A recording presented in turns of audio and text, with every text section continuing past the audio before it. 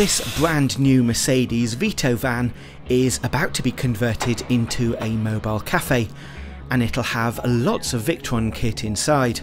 We've got a Victron Energy Quattro, 5 kVA, 100 amp hour buck boost, 5 200 amp hour lithium batteries in parallel in each vehicle, high current bus bars, smart shunt, smart battery protect, and the Servo GX alongside the Touch 50.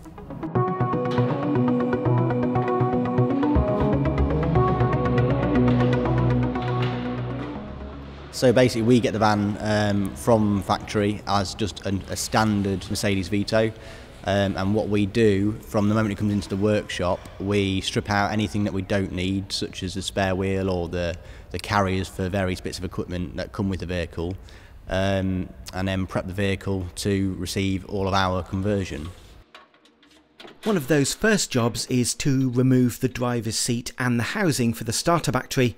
The Vito has a 185 amp Euro alternator, and to ensure warranty of the van, power is taken from the starter battery terminals rather than from the alternator or from the engine wiring. The walls of the van at the moment are the bare steel body, so Joe is applying high strength glue both to the insulation sheeting and the van roof to bond the two together. The inside of the van will be seen by prospective shoppers, so it needs to look neat, professional and clean. DAC Motor Group in the city of Lincoln, England, have been in the motor trade for over a decade and have created a kit of parts to make these vans. With CNC cut woodwork and pre-wired cabling, it makes the install a lot faster. We've been in our current site now for coming up to 2 years. We are basically an independent service centre, but also we have a rental and spot hire fleet and a car store, a valeting bay, MOTs, and now we also have the new conversions workshop as well, which has been going for a little over a year now. The Victron stuff is, compared to the other inverters that we've used on the market, they're just next level. There's really no comparison in my eyes. They're much stronger build quality, just the casing alone, how easy they are to actually install, and it's just so straightforward with Victron, and the customer support as well that goes with it is just yeah, brilliant. The front steel bulkhead is covered in laminated ply, and the back of some internal shelving houses another bulkhead ready for a certain piece of kit.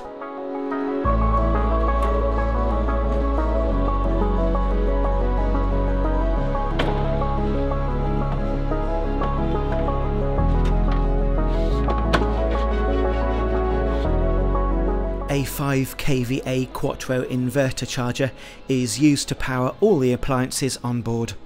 So you've got the coffee machine in the back of the van, which is quite a high power draw system. That's around 2.5 to 2.8 kilowatts.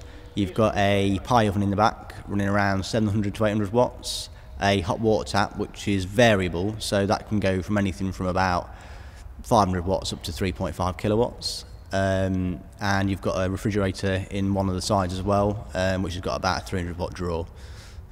So yeah, the lithium really does play a big role in letting them serve for the whole day. Mid-morning there was a beeping horn outside the garage, and that only means one thing. A Cafe to You van had arrived, ready to serve hot and cold food, as well as fresh coffee to the hungry workforce. This older van, however, uses a generator to provide its power.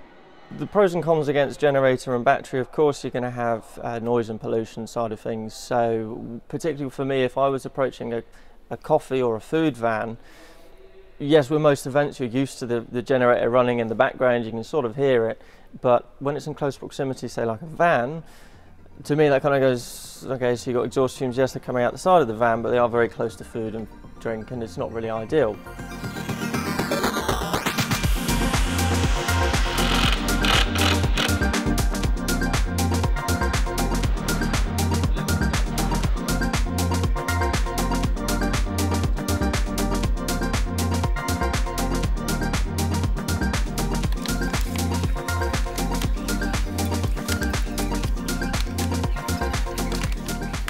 When the franchise partner gets the van, they have a set round in a city or a town or a village, mainly business estates or industrial parks, and they just go around door to door selling their coffee, hot food, sandwiches and stuff like that on a daily basis. So throughout the day, they're constantly using this power. A small water tank has been installed to supply the onboard hot and cold tap for hygiene, and of course the coffee machine via an industrial filter. On the outside of the van, Steve and Joe have installed a power inlet socket that'll be fed to the Quattro via an RCD. During the day, the batteries are charged by the buck boost 100 amp DC to DC converter. That does helps give the battery a little bit of a top up in between their round. When they get home, they plug it into their 16 amp outlet and put it into charge only mode, and that keeps the batteries topped up overnight and gives them full charge ready for the morning. They've installed a Serbo GX to monitor the equipment, as well as a GX Touch 50 in the back serving area. This is so the franchisee can see the battery state of charge of the 12.8 kilowatt hours of lithium batteries, as well as in the future how much water is left in the tank. So far they've been blown away really with how we've put these vans together and the level of equipment that we've been using. As we go from van to van, if new technology from Victron comes out, we try and use it where we can. The great thing about Victron, which it's really impressed me and helped me out no end in a few situations now, is the VRM and the Bluetooth connectivity. It's just so easy to be able to diagnose a fault remotely, because some of these vans go to Scotland, London, and rather than me driving out, I can actually just log on to the VRM portal and look at the historic data and figure out what's going on and even reprogram it remotely, which is fantastic.